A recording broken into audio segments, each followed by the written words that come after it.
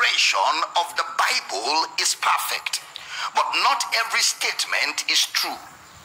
The inspiration of the Bible is perfect, but not every statement is true.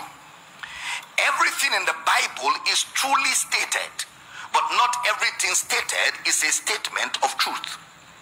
Everything in the Bible is truly stated, but not everything stated is a statement of truth. For example, we read where Pontius Pilate and the Pharisees said that Jesus is blasphemous. This statement is not inspired by God, but it was documented.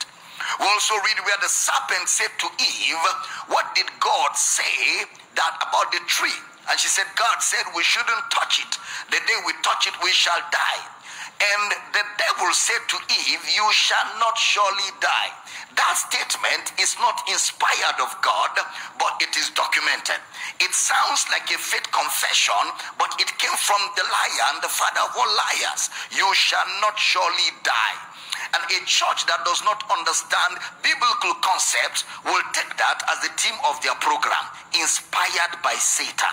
You shall not surely die.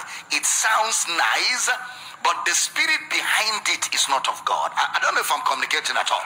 So everything is truly stated, but not everything is a statement of truth. So what we need to do is to take the scriptures and study it and put everything in proper perspective.